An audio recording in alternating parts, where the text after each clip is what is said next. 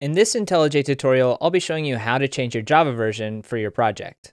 If you go in the upper right here, you can click on these three dots and then open up the project structure. Inside of here, you can see a setting for the SDK. This is where we can change the SDK version. If we click on it, we get a drop-down, and these are the available SDKs that we already have on our system. You could also download a JDK from the internet or add one from your local computer. For us, we'll just change it to Java 21. Now underneath this is the language level, and this is the syntax that you're going to be actually writing your application in. You could keep this at SDK default, which I highly suggest, or you can change it to any other version that's available to you. If we change this to Java 17, for instance, we have to write all of our code in Java 17. But what this allows us to do is it separates the SDK from the actual syntax that we're going to be using. This allows us to potentially build no matter what SDK that we have, as long as it's 17 or greater. What this means is if you're on somebody else's system and they only have Java 17, you can still build the project and run it.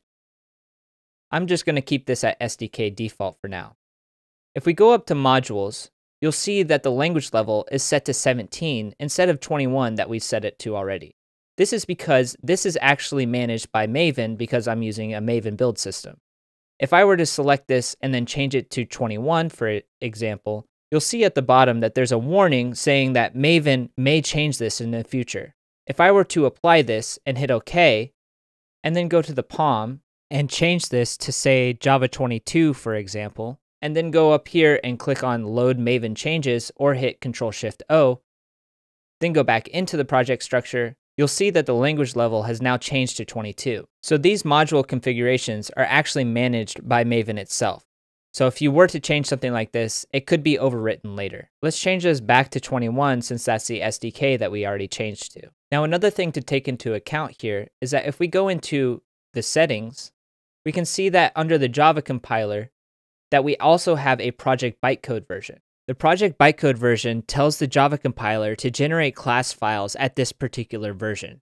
And this is usually set to same as language level, but you may end up wanting to change this in the future. If so, here is where you can change it. You also have a target bytecode version for each module that you have inside of your POM. Now, again, if you change the POM and load the configurations, this will always change. So even if you want to set this to, say, 17, but then you load the Maven changes, it will always overwrite this particular property. And that is how you change Java versions in your project inside of IntelliJ.